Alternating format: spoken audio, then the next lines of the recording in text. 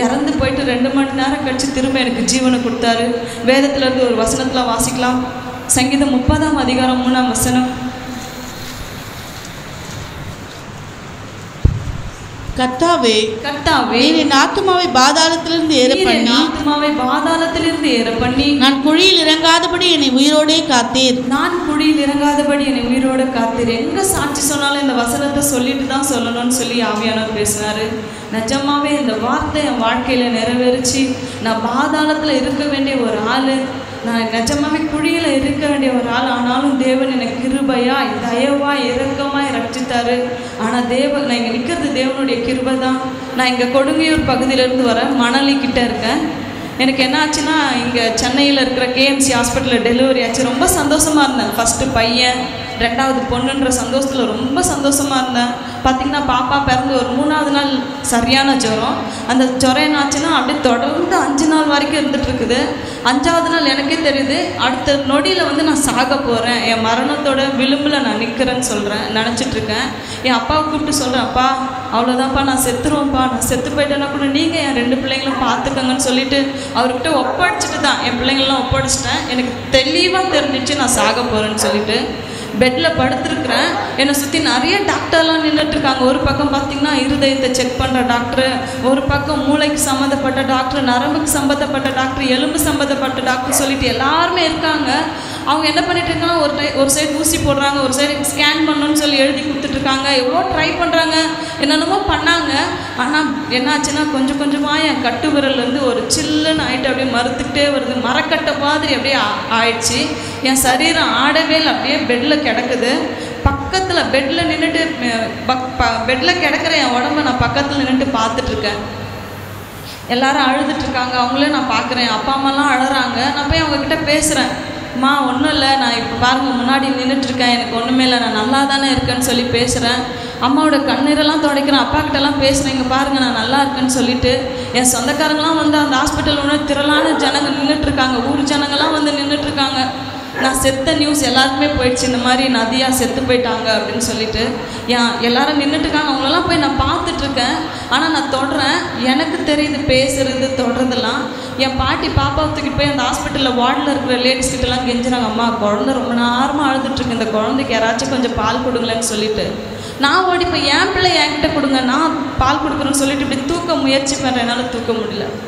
வெள்ளை ட்ரெஸ் போட்டு வந்த தேவதூதர்கள் சொல்கிறாங்க, அவ்வளோதாம்மா வாழ்நாள் ஆயுசு நாள் எல்லாமே முடிஞ்சு போயிடுச்சு, நீங்கள் இறந்து போயிட்டீங்கன்னு சொல்லிட்டு மேலே கூப்பிட்டு போகிறாங்க. நான் ரொம்ப தைரியமாக போகிறேன், ஏன்னா எங்கள் அப்பா பாஸ்டர், நானும் ஊழியெல்லாம் நிறைய செஞ்சுருக்கேன், அந்த தைரியத்தில் போகிறேன்.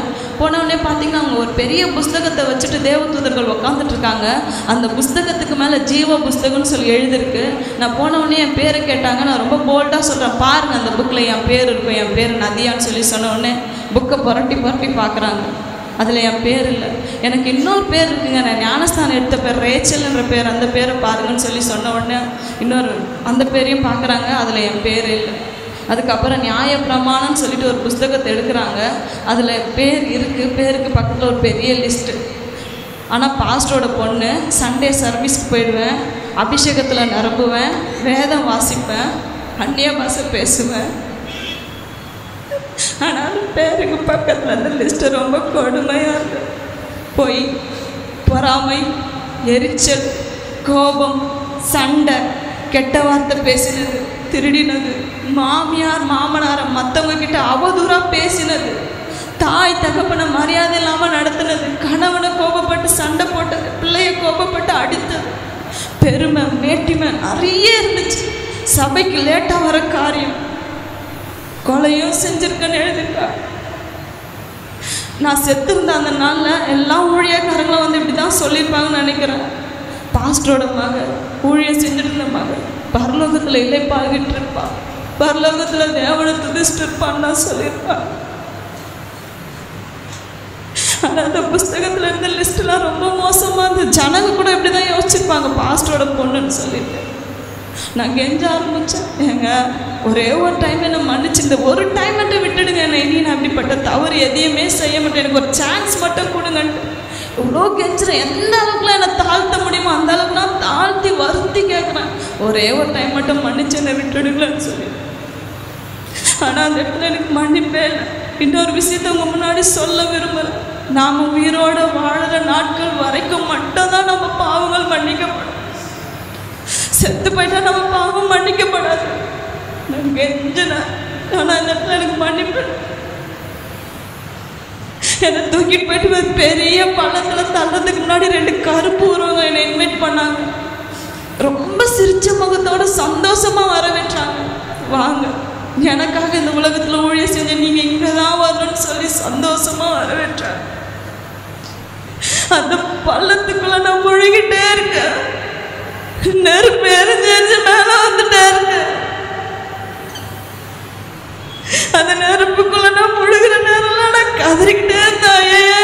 முடியல, எரியுது, எனக்கு வலி தாங்க முடியலையே, வேதனை தாங்க முடியலன்னு கதறிக்கிட்டே இருந்தேன்.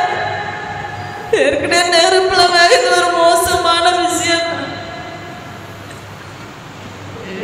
உடம்பு ஃபுல்லா அப்படியே பாம்பு கொத்திக்கிட்டே இருக்குது, ஓயாம கொத்துது, புழு கடிக்குது, உடம்பு ஃபுல்லா அந்த புழுக்கள் மூடி இருக்குது, சதையை கடிச்சு சாப்பிடுது. அந்த புழுலாம் சதைக்குள்ள போய் அங்கேயுமா நின்றுட்டே இருக்கு, தேல் கொட்டிட்டே இருக்கு.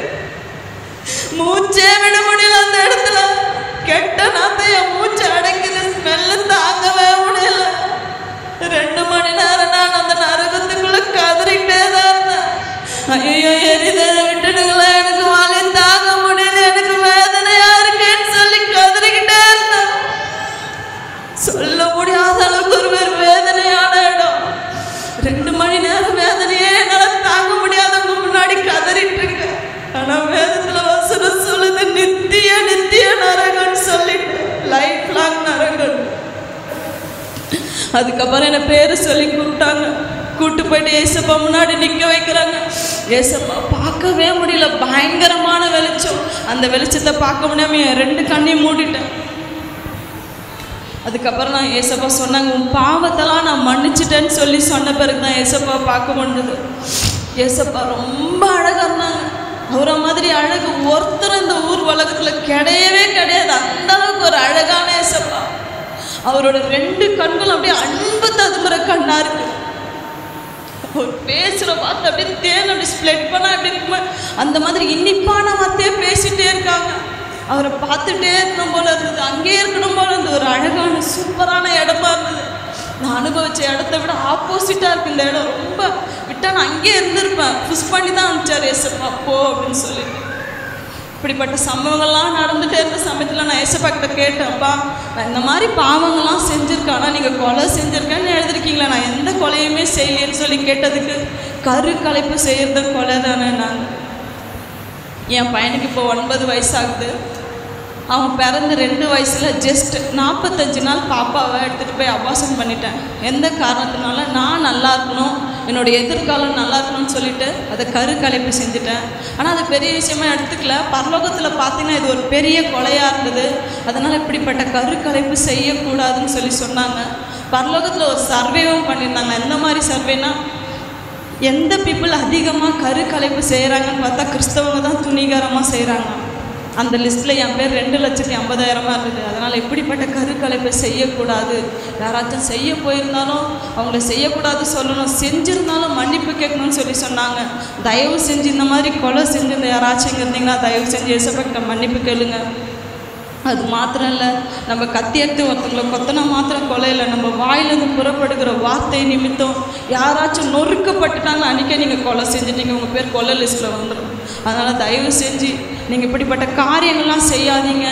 அது மாத்திரம் இல்லை, நிறைய காரியங்களை பேசினார். நான் என்னோட சைலண்ட் படி படித்த ஜனங்க யாருமே வந்து இந்த நரகத்தில் விழுந்த நான் விரும்பலை அப்படின்னு சொல்லி சொன்னாங்க. அது மாத்திரம் இல்லை, பரலோகம் இருக்குது, நரகம் இருக்குன்னு இப்போ எல்லார்கிட்டையும் சொல்லுன்னு சொல்லி சொன்னாங்க. எனக்கு தெரிஞ்ச ஒரு பாஸ்டர் சொன்னார், நம்ம கடவுள் ரொம்ப நல்ல கடவுள், அதனால் இந்த நரகன்றப்பட்ட இப்படிப்பட்ட ஒரு காரியத்தெல்லாம் ஏற்படுத்தி இருக்க மாட்டாருன்னு சொல்லி சொன்னார். ஆனால் அந்த பாஸ்டர் சொன்னதுக்கு பொய். கண்டிப்பாக பரலோகமும் இருக்குது, நரகமும் இருக்குது. அது மாத்திரம் இல்லை, ஏசப்பா சொன்னாங்க, போய் சுகத்தோடு ஜீவனோடுன்னு சொல்லிட்டு நம்ம முதுகுலலாம் அப்படி தட்டி கொடுப்பாங்களா, அந்த மாதிரி தட்டி கொடுத்து திரும்ப அனுப்பிச்சாங்க. இந்த பாலெல்லாம் செவத்தில் புஷ் பண்ணால் எப்படி எகிரி விடுமோ அந்த மாதிரி பெட்டில் கிடந்த என் உடம்பு எகிரி விழுந்துச்சு. என் உடம்ப சவக்கிடங்களை போட சொல்லி ஒரு ஓரமாக வச்சுருந்தாங்க, கால்கள்லாம் கட்டப்பட்ட நிலைமையில். அந்த நேரத்தில் சரியான காற்று மழை நிமித்தம் சவக்கிடங்களை போட முடியாதனால அந்த டெலிவரி வார்ட்லேயே கிடந்துச்சு. அதுக்கப்புறம் எந்திரிச்சு பார்த்தா கால்கள் கட்டப்பட்ட நிலைமையில் கிடந்தேன். அங்கே இருக்கிற டாக்டர், நர்ஸு, ஹாஸ்பிட்டலில் இருந்த சொந்தக்காரங்களுக்குலாம் ஒரே ஆச்சரியம், என்னடா இது செத்து போன சரீரத்துக்கு ஜீவன் வந்திருக்கே அப்படின்னு சொல்லிட்டு. அங்கே இருக்கிற அந்த டாக்டர் வந்து அந்த காலை கட் பண்ணி காலில் இருக்க கட்டை கட் பண்ணிவிட்டு ஒரே ஆச்சரியமாக பார்க்குறாங்க, பிரமிச்சு பார்க்குறாங்க, இந்த ஜீவன் எப்படி உயிர் வந்துச்சுன்னு சொல்லிட்டு. சவக்கிடங்களை போட வேண்டிய உயிருக்குன்னு. அது மாத்திரம் இதுக்கு நடுவில் என்னாச்சுன்னா, அப்பா பாஸ்டர், அவரோட நண்பர்கள் யாரும் பாஸ்டர்ன்றதுனால எல்லாரும் கை கொத்து ஜெபிக்க ஆரம்பிச்சாங்க. எசப்பா, நாங்கள் வணங்குற தெய்வம் நீங்கள் உண்மையான தெய்வம், நீங்கள் மரிச்சவங்கள உயிரோடு எழுப்பியிருக்கீங்க, நீங்கள் ஜீவன் உள்ள தெய்வம், என் மகளுக்கு இந்த நாளில் நீங்கள் ஜீவனை கொடுங்க. 5 நாள் குழந்தைய வச்சுட்டு நாங்கள் என்னப்பா பண்ணுவோம், என் சொந்தக்காரங்களாம் இன்னும் மனமாற்றம் அடையாமல் இருக்காங்களே, இதுக்கு தான் கிறிஸ்தவத்துக்கு போனியான்னு சொல்லிட்டு எங்களை பரிகாசம் பண்ணுவாங்க ஆண்டவரேன்னு சொல்லி அழுது ஜெபிச்சதில் தேவன் திரும்ப 2 மணி நேரம் கழிச்சு உயிரை கொடுத்தாரு. இல்லைனா இந்த நேரம்லாம் நான் நரகத்துலேருந்து கதறிக்கிட்டே இருக்கணும். ஐயோ எரியுதுன்னு சொல்லிட்டு கத்திட்டு இருக்கணும். நான் யோசிக்கிறேன், என் பிள்ளைங்களாம் என்னை ஃபோட்டோ ஃப்ரேமில் தான் பார்த்துருப்பாங்க. நான் உயிர் பழைச்சி வந்தது கூட நான் பெரிய விஷயமா நினைக்கல, நான் போன இடத்த நான் பெரிய விஷயமா நினைக்கிறேன். மோசமான இடத்துக்கு நான் போனேன். நான் செத்து போயிட்டேன்ற சந்தோஷத்தை விட நான் போன இடம் ரொம்ப துக்கமான இடம். தயவு செஞ்சு நீங்க யாரும் அங்க போயிடாதீங்க. வாழுற நாட்கள் எல்லாம் பரிசுத்தமா வாழு. பரலோகத்துல பாவன்ற எழுத்துக்கு கூட இடம் இல்ல. நம்ம மூச்சில பரிசுத்தம், பார்வையில பரிசுத்தம், பேச்சில பரிசுத்தம், நடக்கையில பரிசுத்தம். வாழ கிருபை தாங்கன்னு கேளுங்க. ஏசப்பா கிருபை தருவார். முயற்சி பண்ணணும். முயற்சி இல்லாம அப்படியே வாரம் என்ன மாதிரி சர்ச்சுக்கு போறது, நான் வர்றது. இப்போ அந்த ஐஸ்வர்யவான் பார்த்தீங்கன்னா சுகபோகமான வாழ்க்கை. ஞாயிற்றுக்கிழமை என் சாரியை காட்டுறதுக்காக நான் சபைக்கு போவேன். நான் போட்டு போற அழகான சுடிதாரை காட்டுறதுக்கு நான் சபைக்கு போவேன். ஆனால் தேவ பிள்ளை, இன்னைக்கு நீங்க என்ன மாதிரி வாழ்ந்துருந்தீங்கன்னா தயவு செஞ்சு மனம் திரும்புங்க. பார்த்தீங்கன்னா அந்த நரகத்தில் ஐயோ எரியுது, என்னை விட்டுடுங்கன்னு சொல்லி கத்திக்கிட்டே இருக்காங்க. இந்த பரலோகத்தில் புகழ்ந்துக்கிட்டே இருக்காங்க. சேனைகளின் கர்த்தர் பரிசுத்தர் பரிசுத்தர் பரிசுத்தர் சொல்லி புகழ்றாங்க. இந்த நரகம் ஒரு நாற்றமான இடமா இருக்கு. இந்த பரலோகம் பயங்கர ஒரு வாசனையான சூப்பரான இடமா இருக்கு. இந்த நரகம் ரொம்ப கருப்பான இருட்டு, பயங்கர அடர்ந்த இருட்டான இடமா இருக்கு. பரலோகம் பயங்கர வெளிச்சமா இருக்கு. எதனால வெளிச்சமா இருந்துச்சுன்னா, தேவனுடைய முகத்துல, ஏசப்பாவோட முகத்துல இருக்கிற பிரகாசமே அந்த இடம் ஃபுல்லாமா பரம்பி இருந்துச்சு. ஏசப்பா ரொம்ப சீக்கிரம் வரப்போறாரு. தேவ பிள்ளையே, உன் செல்போனுக்கு நீ அதிகமா இடம் கொடுக்காது, டிவிக்கு அதிகமா இடம் கொடுக்காத, உன்னுடைய நண்பர்களுக்கு இடம் கொடுக்காத, உன் நேரத்தை தேவனுக்கு கொடு. தேவன் ஒரு நிமிஷமும் காத்துட்டு இருக்காரு. என் மகன் இன்னைக்கு வந்துடுவா, இன்னைக்கு சாயந்தரம் வந்துடுவா, என்கிட்ட நாளைக்கு வந்துடுவான்னு சொல்லி காத்துட்டு இருக்கிறார். அவரை ஏமாத்திராதீங்க. இந்த உலகத்துல எத்தனையோ பேர் இருக்காங்க, உங்க பக்கத்து வீட்டுல எத்தனையோ பேர் இருக்காங்க, அவங்க இங்க வந்து உட்கார முடியுதா? தேவன் உங்களை தெரிந்து கொண்டதுன்னு காரணம், அவர் இல்லாமல் உங்களால வாழ முடியாது. நீங்க பரலோகத்துக்கு வரணுன்றதுக்காக தான். அந்த அழைப்பை வீணாக்கிடாதீங்க. கல்யாண வீட்டுக்குள்ள பிரவேசிக்க தயவு செஞ்சு ஆயத்தப்படுங்க. கர்த்தர் சீக்கிரமா வரப்போகிறாரு.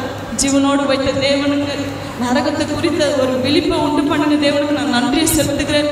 சபை போதகருக்கும் சபை விசுவாசிகளுக்கும் நான் நன்றி செலுத்துகிறேன். கர்த்தருடைய நாமம் மாத்திரமே மகிமைப்படுவதாக.